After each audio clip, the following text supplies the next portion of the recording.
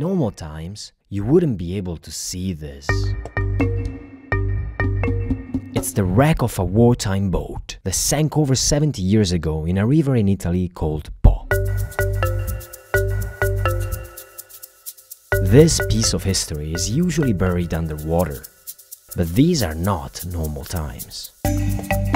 Non si è mai visto una cosa del genere. La siccità sta devastando le campagne. Quindi un danno ambientale e un danno economico. Italy's longest river is drying up.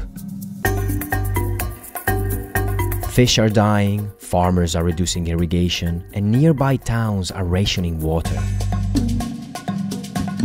It's the worst drought in 70 years. So why is it happening? And what can be done to stop it?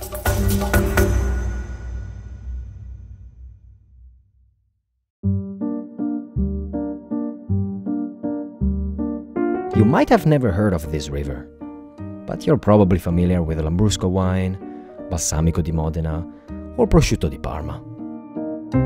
Questo è il territorio dove si produce il re dei formaggi, il parmigiano reggiano. They all come from a region nourished by the Po. That's why it's called the Po Valley.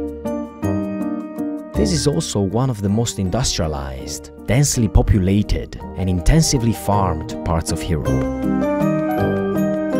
But the region is now lacking the same fundamental resource that made it flourish: water. Il Po è andato in crisi, in profondissima crisi. Massimo Gargano is the general manager at AMBI, a syndicate of associations that take care of rivers and canals in Italy. A pretty tough job right now. La crisi in questo paese è diffusa un po' ovunque. Aquifers that hold groundwater are depleted. The southern Alps already have no snow left. Many lakes around the river have reached historic lows. And because summer is the driest season, the worst is yet to come. Everyone in the region is affected, starting with farmers, because much of Italy's production depends on irrigation. Gli agricoltori sono ovviamente stremati. Cristiano Fini is the president of an association that promotes farmers' rights, and a farmer himself. Già adesso è pesante, ma soprattutto è anche preoccupante per quel che riguarda il futuro. Qualcuno ci ha chiuso. Take wheat, for example. Abbiamo sul grano produzioni che vanno da meno 20 a meno 50% rispetto alla media. And it's not just food production. Hydropower is big in Italy. 40% of the renewable energy produced in the country comes from hydropower plants. Ma anche energia con dei pannelli fotovoltaici galleggianti che poniamo sugli specchi d'acqua. But with no water, power plants will be brought to a halt at a time when energy prices have already jumped because of the war in Ukraine. That's not the only way people will be affected. Drinking water is also already being rationed. Noi stiamo dando l'acqua con le autobotti in oltre 128 comuni del Piemonte e della Lombardia. So why is this happening?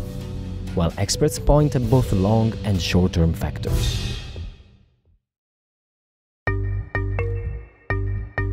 The most important recent factors are sudden low snowfall and high temperatures. È mancata l'80% di neve. Mancando la neve, manca il principale apporto di acqua al fiume.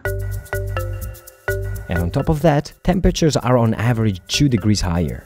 Le temperature altissime che abbiamo sin da maggio hanno sciolto rapidissimamente questa neve, which left the river without its summer water reserves. But there are also long-term factors which are related to climate change. In Italy, it doesn't rain like it used to. In Italia cadono le stesse quantità di acqua che cadevano 20 anni fa. But how it falls has changed dramatically. Le piogge che si manifestano in maniera sostanzialmente tropicale, i nostri meteorologi parlano di bombe d'acqua, cioè hanno inventato questo termine perché di questo si tratta. Periodi di assoluta mancanza di piogge, questo, a periodi dove invece piove, però piove in maniera molto concentrata e per pochissimo tempo. Rivers and canals cannot absorb all that rain. There's the risk of devastating floods. Quest'acqua deve essere immediatamente allontanata, portata a ridosso degli impianti idrovori, sollevata e pompata in mare. Ora, tutto questo fa sì che quest'acqua noi la perdiamo per l'eternità. A staggering 89% of rain is lost this way. Only the remaining 11% is retained. This suggests that something can be done to improve the situation. In the short term, there are only unpleasant solutions. Higher draining from alpine lakes, less water for hydroelectric plants, and rationing of water in the upstream regions. Finché non piove dobbiamo dividerci l'acqua che c'è. But in the long term, even though temperatures are likely to keep rising, the situation can be improved, and there's already a plan. Si tratta di un progetto di oltre 10.000 bacini di accumulo in grado di raccogliere l'acqua piovana quando è troppa per averla a disposizione quando manca. Basically, a bunch of new lakes to collect at least some of the 89% of rain that is now pumped into the sea. Non costa tanto per il semplice motivo che appunto sono a cemento zero. Noi immaginiamo un investimento intorno ai 4 miliardi di euro. La sola siccità di queste ore, di questi giorni, ha già creato alla sola agricoltura danni per 2 miliardi di euro. The problem will be in the medium term, until the infrastructure catches up with climate change.